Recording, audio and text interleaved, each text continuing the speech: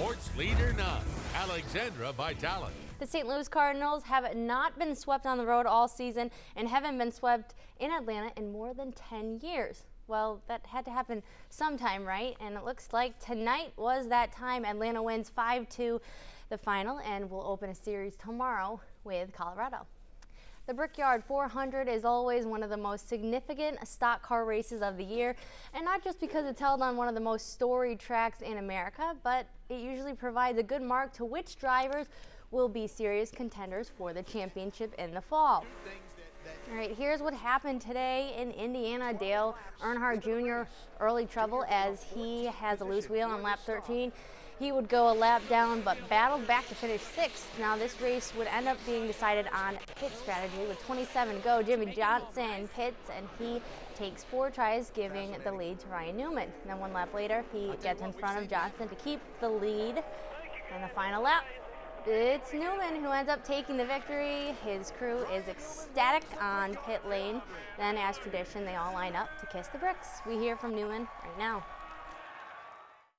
Come true. I don't think it can. If it hits you all at once, it's not good enough. It'll take a week or so for this to set in.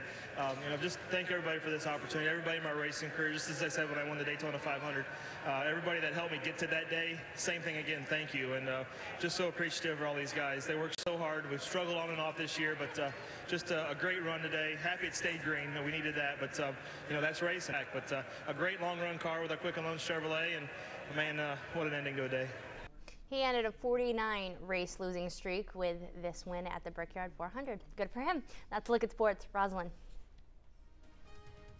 Showers and thunderstorms tomorrow and Tuesday afternoon. Better rain chances return by Wednesday and Thursday, but it heats up though tomorrow into Tuesday. Yeah. All right. Well, bittersweet announcement here. It's time for us to say goodbye to Justin. He's leaving us after 2 years of being here at WTVM. He's moving on to KAIT in Jonesboro, Arkansas. That's right. Doing mornings there, off weekends finally, but definitely a bittersweet moment for me here.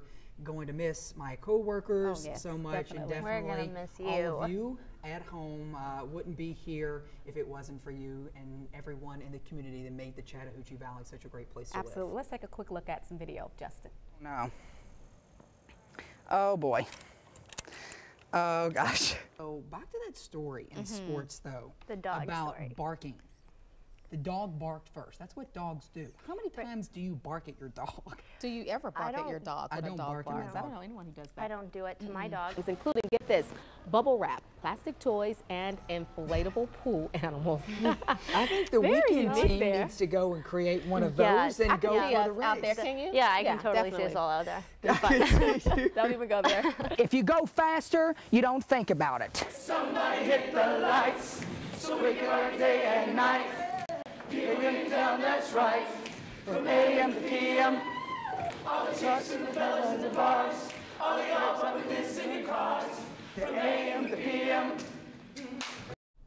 Okay, if folks don't know what that was, those couple of stories in there were from the I Challenge Justin segment that we used to do during Hometown Spirit, which was really awesome and fun to be able to do. Yeah, and I must say, we've had so many laughs here, you know, on the camera and off the camera. Justin is a hoot to work with, let me tell you. He keeps us on our toes. He keeps us laughing and having fun. If we're quiet, he's like, what's going on, right? Yeah, it's never quiet around Justin. We're going to miss you. It's going to be hard, although it's a promotion for me and something that I'm really looking forward to, and a blessing. God's given me a great opportunity to head over to KAIT. I worked there before.